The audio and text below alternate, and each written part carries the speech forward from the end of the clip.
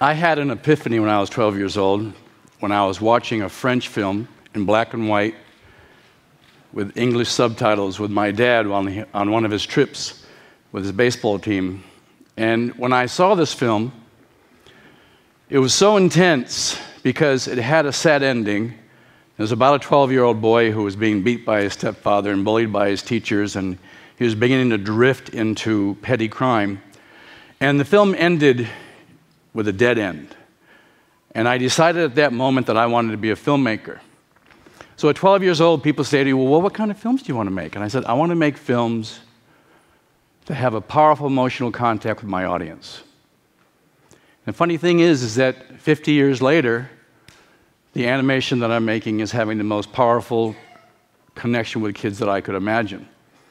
Now, in my 20s, I decided that I wasn't going to be a filmmaker, that I would shift to animation for two reasons. One is because I had more control, and two is because animation knows no borders.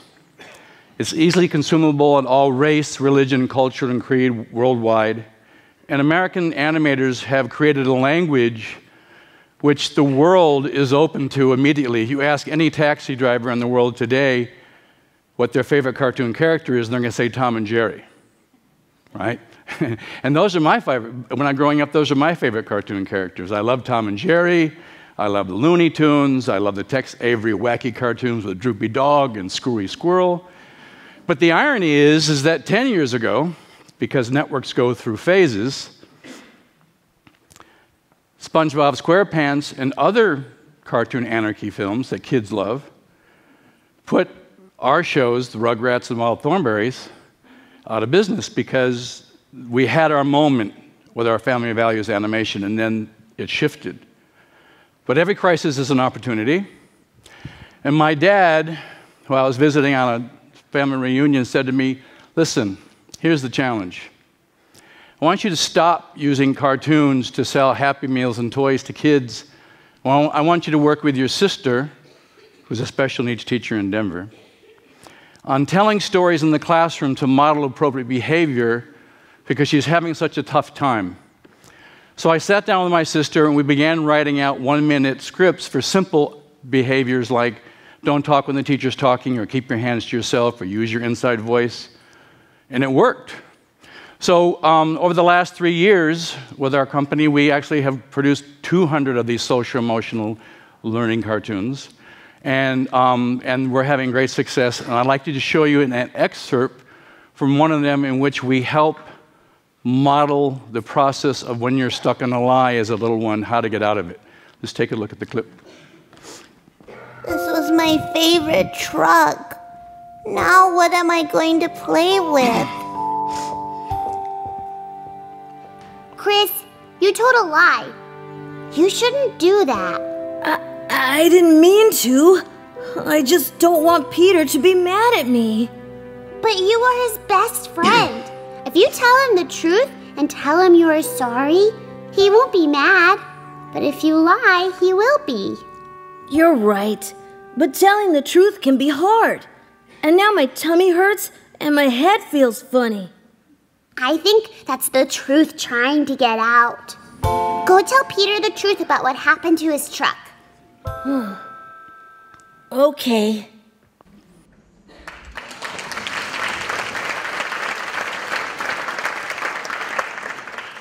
So why do cartoons work so well with children under the age of 3rd grade? If they still believe in Santa Claus and the Easter Bunny and the Tooth Fairy, they want to think that cartoon characters are real. So in preschool, kindergarten, 1st grade, and 2nd grade, it's a great way to use age-appropriate characters to model behavior. So as I was out sharing my animations with superintendents, there was a visionary superintendent named Dr. Mort Sherman who saw what I had, and he introduced me to Drs. Art Costa and Benna Kalick, who are the creators of the Global Institute for Habits of Mind. And we had an instant attraction for what we were both trying to do, and we sat down and we agreed to animate the 16 Habits of Mind. And, you know, students who are loved at home go to school to learn. And students who don't have the opportunity to be loved at home for so many reasons, go to school to be loved. And a lot of time in these overcrowded classrooms, teachers do their best, but they can't get to every single child in the room. So we're infusing our lessons with a loving way in which the characters talk to one another. And if you want to stop bullying, it's our philosophy that you get to children in preschool and kindergarten when they're first being socialized and model empathy so that when they are confronted with that moment in time in which they're witnessing bullying or they're being bullied or they might think about bullying, they have empathy for the character who is the recipient of that behavior. So let's take a brief look at an excerpt from our listening with understanding the empathy habit of mind. Peter? Oh. Hi. I'm sorry I didn't understand how you felt before. I'm just really disappointed about my soccer game. My grandpa was there watching me, and I really wanted him to see me win. It wasn't just any game. This game was special. What happened? I missed the last goal, and my team lost. Oh, you wanted your grandpa to be proud of you winning, but you lost. I understand. You're sad because you feel like you let him down. Yeah, you do understand. And it feels good that you empathize with me. Thank you.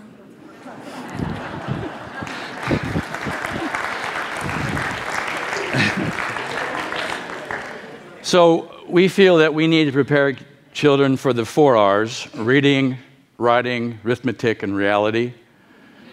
Because the challenges that we're faced today is that if they don't enter 3rd grade being proficient in reading, writing, and arithmetic, they're going to have a hard time navigating the journey through middle school and high school and graduation. And the reality that distracts them from the success is all the noise that exists outside the classroom. Because there's 168 hours in a week. Typically, kids are sleeping 56 of those hours, and they have 40 hours in the classroom. They have 72 hours of free time. And research shows that children today are spending 53 to 62 hours of those 72 hours on a device. That's a lot to compete with. But what we need to do is teach them the fundamentals at an early age. And my dad was a Hall of Fame coach at Cornell where they don't have scholarships for athletes. So I asked my dad, so what's the secret to your success? And he said, I worked on fundamentals over and over and over again on the off season and during practice so that when we got in the game, we operated on instinct better than our competition. And we think that teaching these fundamentals is imperative to children in preschool, kindergarten, 1st grade, and 2nd grade when they're first being socialized. And the quiet zone for this opportunity is in school and in after-school programs at the Boys and Girls Club and the YMCA and libraries and Boy Scouts and Girl Scouts, any place where there's an adult interfacing with children so they can play the 2-minute, 3-minute short, and then it's not the end of the conversation, it's the beginning of the conversation. And then that needs to be systematically repeated over the next 4 years so that when they get in the game, somebody offers them a gateway drug in junior high school or in high school, or they're in the car and they receive a text and they put themselves at danger and everybody else on the freeway in danger, that they manage their impulsivity and they think about it because they're fundamentally sound and they're operating on a strong instinct. So we've taken this one step further. We're successful with the habits of mind. We're getting a great response. But there's other distractions in reality that are helping to hold a child back from succeeding in school. It's living in an addicted home, physical abuse, sexual abuse, hunger. So we're working with organizations to use our animated characters to model behavior in a different way, but in a similar fashion so that we can take complicated ideas and make them simple. So let's watch this short montage. Hi there. I'm Sarah, and I have a story to tell you. It's kind of hard to talk about. Someone I knew touched me on a private part of my body. and I had to remember the protect yourself rules. It doesn't matter who it is. If anyone touches you on a private part, you have to shout, run, and tell, no matter what. It's not fair. Because addiction got a hold of my mom and dad. Now they're hooked. They fight all the time. And they don't spend much time with me. Miss Light, I don't want to talk about my family anymore. I understand. But it helps to talk with others who understand what you're going through. Even if your parents are hooked, you need to stay safe and talk to people who can help you. You need to be a kid and laugh and play every day. Dee? There are kids who don't get to have lunch every day, and sometimes breakfast or dinner either. Wow, that sounds horrible. My mom told me that the Stamp Out Hunger food drive is on Saturday, May 9th. She said it gets food to families who need it. Can I help? Of course! On May 9th, place a bag of non-perishable food at your mailbox. Thank you. Thank you.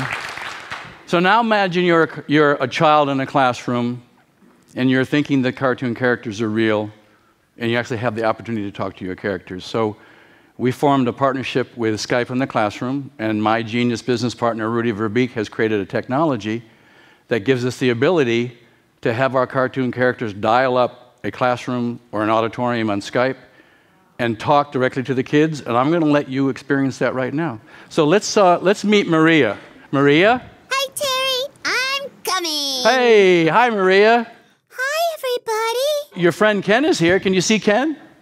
I can. Hi, Ken. Hi, Maria. How are you? I'm doing great. So is there anybody here that you'd like to introduce to Maria? Yes, a surprise person next to me. So would you like to tell Maria your name? Hi, Maria. I'm Tina. Hi, Tina. I like your long hair. It looks like you could probably braid it into a lot of really cool things. Thank you. Hey, do you want to play a game with me? Sure. Oh, actually, do you all want to play a game with me? Okay. I don't know. Doesn't sound like it. I said, do you want to play a game? Sure. Woohoo! Okay, this game is called Do What I Do. I'll do a move, and then you all do it with me, okay? Do you want them to stand up, Maria? You bet I do. Okay, everyone stand up.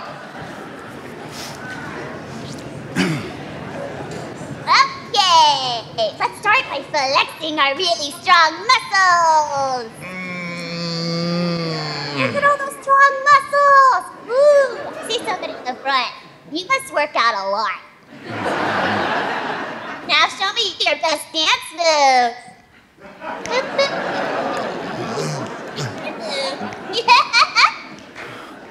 Wow, I see some disco, the robot.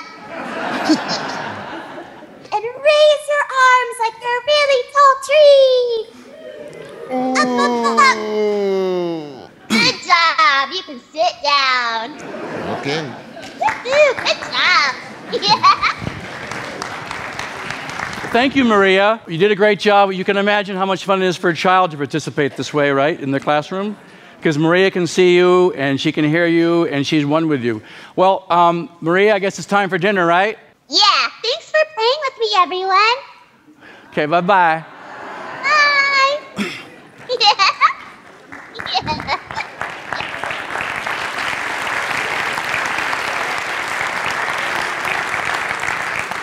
So we are pioneering and changing the way we use animation. We are changing the way we produce characters. We're changing the way we tell stories.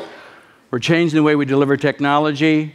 And we're also now actually giving our software, our library of animations, and the ability to teach and create animation to schools across America, to teach them to make their own stories and interpret the 16 Habits of Mind, and we'll put them on YouTube and share them with other students across America. So we have 5 districts that we're working with now, 1 in Snohomish, Washington, yay, and 1 in the Charles Weiss School in Miami, Florida, in Effingham, Illinois, Andover, Kansas, and in Columbus, Mississippi. They're actually using it with their elementary school kids and their middle school kids. They're actually using our software and our characters, and they're making their own cartoons, and we're teaching them how to do that. So we're excited about it, and we're looking for the storytellers of the future, which is why we're giving it away to these students. And it's my hope that these storytellers of the future will create the same kind of emotional impact that I had when I experienced my film at 12, and that we're making on children today. Thank you.